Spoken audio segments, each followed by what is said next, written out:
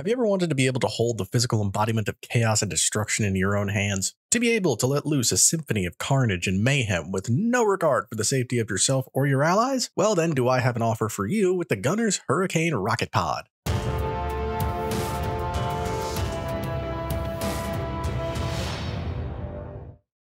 What's up guys, Jay here and welcome back to the channel. The time has finally come for us to finish talking about the primary weapons for each of the classes in our weapon guide series. If you are unfamiliar, here we go through each of the weapons the classes have and talk about the basic premise of how they work and function before going into the overclocks these weapons have so you can see if you want to add it to your build. There is a full playlist of all of these weapon guides linked below so you can see the one that I have done covering your favorite weapon. Today we have the last but certainly not least of the primary class weapons with the Gunner's high explosive powerhouse, the Hurricane Guided Rocket Pod. So if you guys are ready, let's talk about the Rocket Pod and the kinds of tricks and quirks it has that make it the best Gunner primary weapon. By the way, if you enjoyed this video, be sure to like, comment, and subscribe so you never miss another upload. So what if I like really big guns? So the Rocket Pod is definitely the weapon in the Gunner's arsenal that turns the most heads from other classes. Personally, I remember when they announced this weapon all the way back in Season 1, and honestly, it was the weapon that made me start using the Gunner more often. The Hurricane Guided Rocket System is the third primary weapon for the Gunner, so you will need to put some time into him before you acquire it. It is a portable missile silo with tracking software, allowing for its missiles to be manually guided. The most notable feature with this weapon is its ability to guide the missiles to wherever the crosshair is aiming. This tracking feature is applied to all missiles that are fired and cannot be disabled except for the use of certain overclocks, although unequipping the weapon will cause any in-flight missiles to lose their guidance. The guidance of these missiles can be reacquired by swapping back to the weapon while they remain in flight, although I can't see too many opportunities or reasons why you would want to do something like this. Now the rockets also have a maximum amount of time the guidance system will work for. Also, only a certain number of rockets can have the guidance system applied to them at once, so if you fire too many, the oldest ones fired will lose their tracking. However, you will rarely be in a situation where that comes into play because you will be spitting out rockets so fast and they go so fast through the air that you will be hitting things more often than not. Just show me where to shoot! Now that that's out of the way, it's time to go over the overclocks themselves. As of Season 4, the Rocket Pod has 7 overclocks, with 2 clean, 2 balanced, and 3 unstable. Next, as always, we'll go through each of them and talk about what they do and what kinds of ways that you can utilize them to their full effectiveness.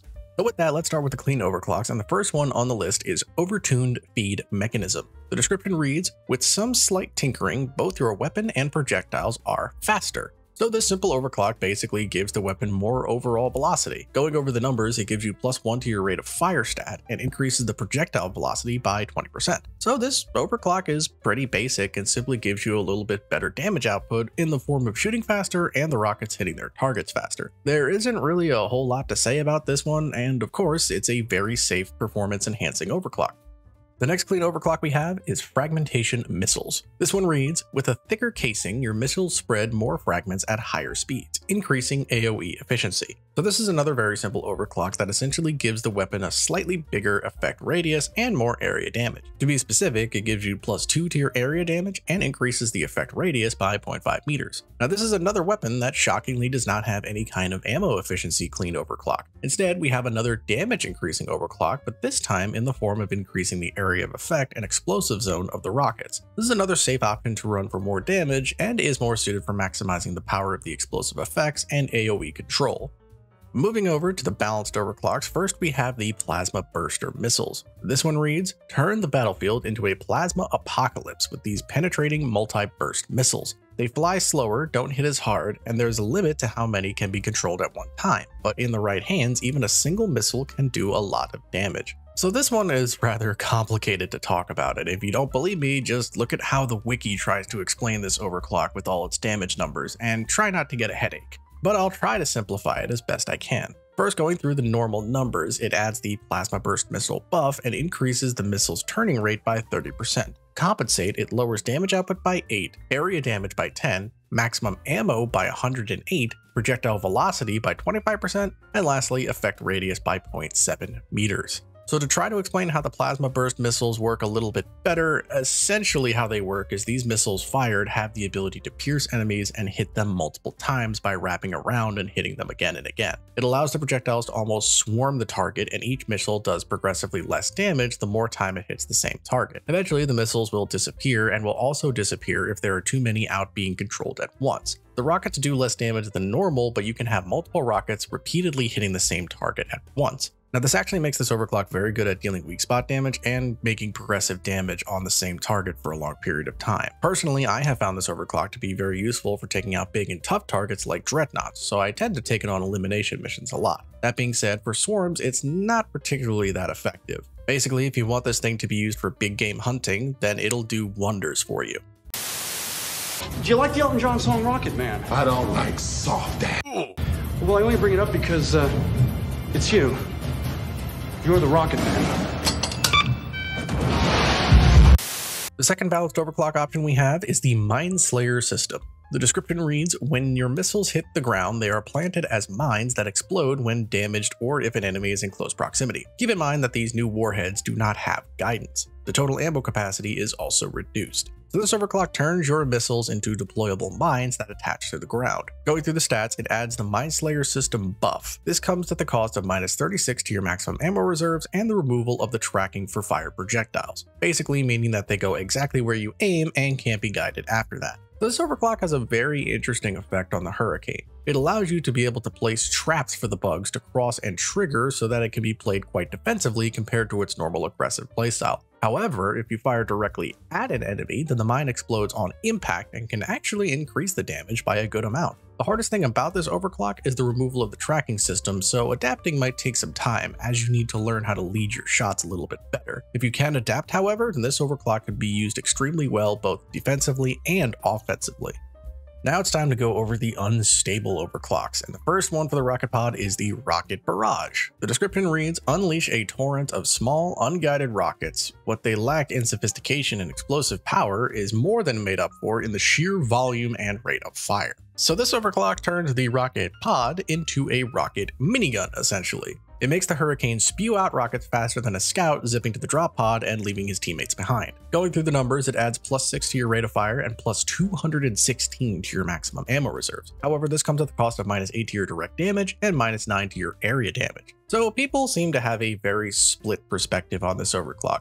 Most people either love it or hate it. Personally, I love using this thing as it is just incredibly satisfying to just unload onto enemies. It is so much fun. Now, unfortunately, while it is incredibly fun to use, the damage output is rather lacking, so unless there's some kind of a big damage buff coming down the line, I would say that there are probably better things to use at the higher end level of play. But still, if you like just spewing out rockets insanely fast and just letting loose a symphony of destruction, then this is definitely the overclock for you.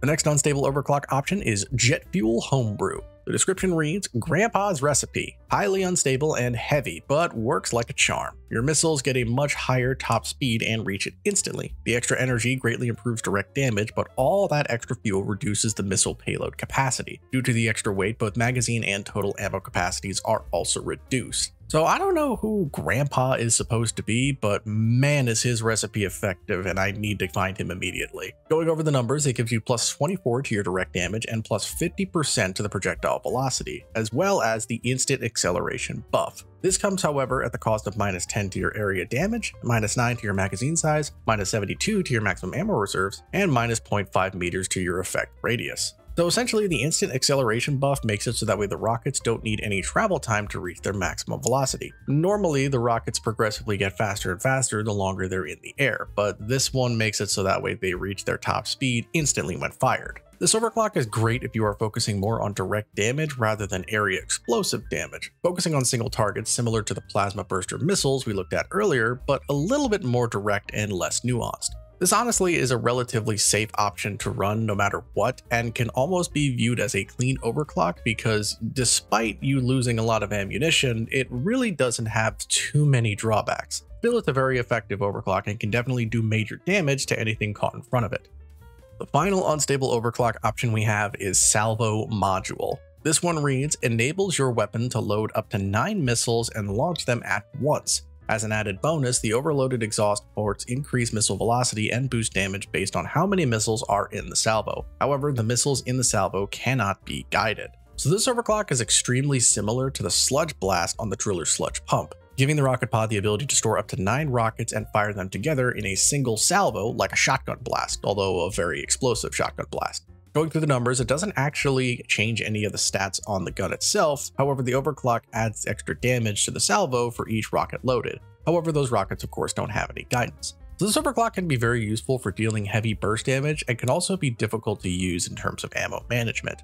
One interesting thing to point out is if you want to use this overclock, it doesn't necessarily change many things about the weapon itself normally. If you want to fire the weapon normally, all you have to do is tap the trigger or the fire button instead of holding it down, which will allow the gun to shoot normally. However, you will be doing it at a much slower rate of fire. You don't want to rely on the salvo blast too much because you will run out of ammo insanely fast. So just make sure that you're careful with this one, and if you are, then it can be extremely fun. It can be good at swarm clearing and heavy single target damage. Time to turn some aliens into thin green paste! Though with all these overclocks a bit more explained, hopefully you have a better idea of how to use the rocket pod much better. This weapon can be extremely powerful and admittedly at times a little clunky to use, but it still has some extreme power if you're able to get around it. You can be simple with the fragmentation missiles and make everything go boom bigger, go fancy with the Mind Slayer system to play a little bit defensively, or go whole hog with the salvo module and let loose a barrage of missiles. Whatever way you go about it, there are plenty of ways that the rocket pod proves that it is the best gunner primary weapon. Well, that covers the rocket pod and the overclocks it has access to and how you can use them to great effect. Now you can decide if it's the right primary weapon to add to your build. If you guys like this and want to see more, make sure you check out the playlist with all the weapon guides so you can see the ones that I've done covering your favorite weapon. And thank you guys again for getting through this with me on all the primary weapons. And now it's time to go to the secondary weapons. So which one will I pick first? Let me know down below what you guys want to see first covered in the secondary weapons guide. Anyway, I hope you guys found this video helpful. Please be sure to give it a like because it tells me what types of videos you guys want to see. Thank you guys for watching and I'll see you in the next video.